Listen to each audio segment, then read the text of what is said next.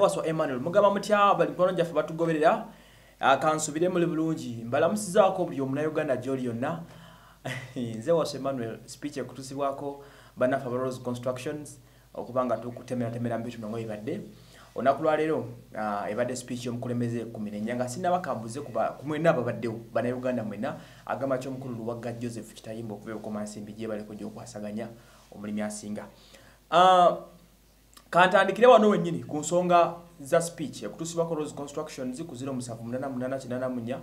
795 eno speech ya President Museveni eye14 bukyanga coronavirus asalako eggwanga lino weewaawo kakati wano wenyini wenjagala tutandikire eno speech bale lididwa ne muganda wange la haula ono omukulu ajja tufuga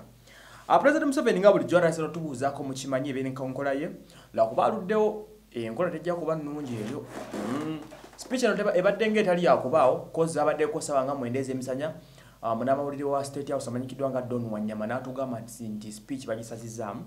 naye oluvannyuma after like 1 hour ne baddamu n'atugamba nti gyeri kofe kale after biki bebamanyi ensonga zaabwe ne tukirinda tukwanyiza kulinda musajja kuba saa 2 nga tagguka najja ku saawa ezi 3 n'atubuuliramu katono nga bulijja tuwamu updates ne baddewo emabega n'atutemeratemeramu nti abantu emitwalo 8 mu kasanvu basobodde okuba nga bakeberwa naye kirungi nti tulina ko just abalwadde 2 nga mwana 8 bokka n'alaga nti kaavu yaffe ekyali bulungi naye baza abasawo n'abasecurity ba police banamaje abasobodde okukola ku nsonga z'okuyamba bana Uganda n'akona ku nsonga z'emmotoka ebimotoka wanongeza kuyisa mangu tutuke ku kinyusi wali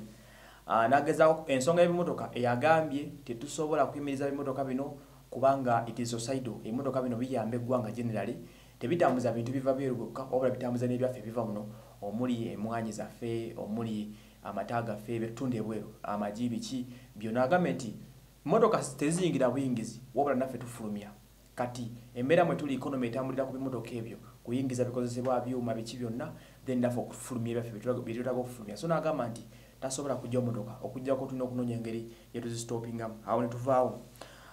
nitugenda ku nsonga drivers naga bakyusiza mu nkola ba drivers bano bagenda kuba ekisooka yaganya okuddamu okuingiza driver wano nga ali positive olukebera ku boda wali ng'oli mulwadde bakutika buti singa oddeyo Kenya oba ng'oddeyo Tanzania ekyo nakibanga kisooteze okuba ne order yagiwadde then bwe tuvudde awo n'atugamba nti waliwo ensonga eno ebadde ng'etera okulowoozebwako agambye emmotoka zino bagenda kuba bazikwatanga ku boda awo nga bazipanga nti emmotoka meka emmotoka 20 zisimbula omulundi gumu nga ziriko ne patrol emabega ne maaso nga yeziwerekera patrol ezo ngeziwa guideline timuyimirira wano oba muyimirira wali oba mukitegedde teri kuddamu kukkiriza motoka ezo okutambula emwemu bagenda kugeza kubanga bateekawo patrol bazigoberere then olwatuvudde awo alina akantu kagambye nti mu mbeera mwe tuli tulina okukumira buli ekijja some of us must die but not all of us agambye some of us may die but not all of us must die kwekakyalategeeza nti mu mbeera mwe tuli sife nti abamu kuffe tuyinza okufa oba muyinza okufa mu mbeera eno eya corona naye ate tekijja kuba kyamakulu ffenna nga tufudde abamu bajja kufa kale naye abala basigale eggwanga lisigale bwanguzi ekyo nkitegedde munyo nga akinyonyola then n'agamba kituufu tufiiriddwa sente nyingi nnyo naye tewali kyakkola tujja guma lwa sectors nyingi zonoonese naye katugendeko n'ebisobodde okuba tutaseeko n'ebimu naye bw'avudde n'ayogera ku nsonga z'abasawo n'agamba nti abasawo bano bakoze omulimu munene nnyo era n'abagamba nti agenda kuba bawa emidaali maaso awo n'okwongera obasiima kubanga baprovise nti be bamu ku basinga okubeera abasawo abalungi mu nsi yonna so abasawo mwebale nnyo abasobodde okuba nga mukikwasaganya n'atugamba nti eggwanga liri organized we are prepared mu byobulamu n'ebya bulijjo bwato speech nga mugibanye bere tambula mpola then n'atuka ku nsonga ya mask n'agamba nti government egenda gaba mask mu ggwanga lyonna era buli muntu bagenda muwa mask kasoba nga oweza emyaka 6 okudda waggulu ogenda funa mask eza government zeekoze era zeekoledde wano then bwe tuvudde awo of course mumanyi speech ye egenda mpola ne tuguka ku nsonga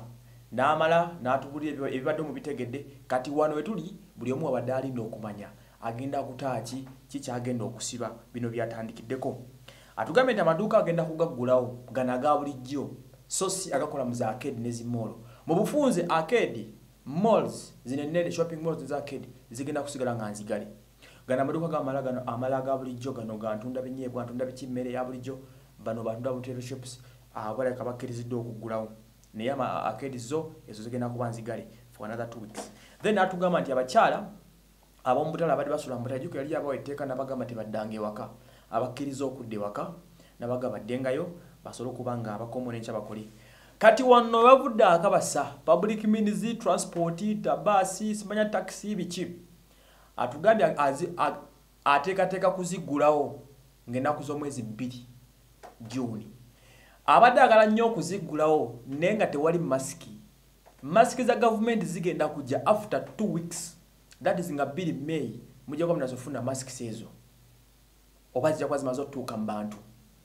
Era masiki ezo bwe zinaaba zimaze otuuka mu bantu kitegeeza taxis bus simanyanga biki lwe zigenda otandika okukola naye nga zitikka abantu half bwe ba taxi abantu 14 bagenda kuba batikka abantu 7 Costa half like that. So mask eresa akabasa muganda wange. Omusajja abadde nga atadde okuddayo ne buli kimu akyetolooza ku mask neefuuka mask neefuuka mask buli kyatadde akikukutiriza ku mask. Kitegeeza mu bufunze lockdown agitugaseeko weeks endala meka 2. Taxi tezigenda kola paka weeks meka nga mask zimaze okubaawo. Then wetugenza onagamba nti ne district eziri ku border bwe twatokera ku districts eziri ku border njaziba nyonyola mu katono bw'oba ogenda katugambe e Rwanda Antungame eri ku border I think ne Kabale eri awo ku border wow. Then bw'oba ogenda e Congo Kasese eri ku border ne Bundi Buje eri ku border bw'oba ogenda eri waggulu Arua eri ku border era still nayo bw'oba yambuka eri mu Sudan Koboka eri ku border Yombe eri ku border ezo ziri ku border awo. Then no abave Kenya Malaba busi yao mwe taxi za mwete zigenda kola mpaka ngaterezeza taxi zigenda kwa zikola mu district zokazoke ziri mu bibuga nenga waiso weeks 2 nga mask zimaze okujja bwe tuvuddawo ezo kizo tabula abantu kubanso nempulire ndulu ku kyalo ngevuga musajja akudo taxi n'atugamba nziguddewo naye mask zirina okubaako era buli kimu ekiganya okuteebwa kati akijuliza mask n'olwekyo mask eresa akabasa era ne bagamba okukwatako nga tolina mask mboko briefly taxi ziddamu okukola ng'ennaku z'omwezi 2 out together ng'ennaku z'omwezi 2 ogw'omukaaga kitegeeza omugalo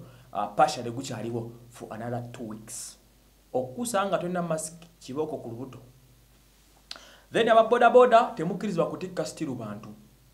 kati omugalo bagutadde batya era tugenda senga tukuba kagere kafe ne banne Museveni ababodaboda mugenda senga nga muvuga abantu bamwe ababulijjo ab'emigugu mujja kukkirizibwa okutikka abantu nga waiso weeks meka 2 oye Museveni. Then amabaala saloon gym sauna ezo ziri closed for another more 21 days. Mabaala saloon gym mwe mugenda kugalibwawo ennaku endala 2 mu lutya mulumu that is muddamu okukola nga 7 eyo ogw'omukaaga. Airport wano wakulu kuwa kati wano wakwata ku mikono gyaffe mwena abali e Bulaaya ambwadde munda janiryanyo airport bane zisibira mu state house nange ndi munnamawulire ngamu Museveni ensonga amesebo twatuzogeddeko adiske dobozi episode okwanga lituuka ne baliwuliriza naye abagambe airport zikyali nzigale until further notice. Airport zikyali closed naye kati ku nsonga zammwe tujja tuukawo ababyobweru kasoko tumalumaliza eziri mu ddiiro. Then education ebyokusoma agambye okusoma kugenda kuddamu naye tugenda kutaaka aba senior 4 P7 senior 6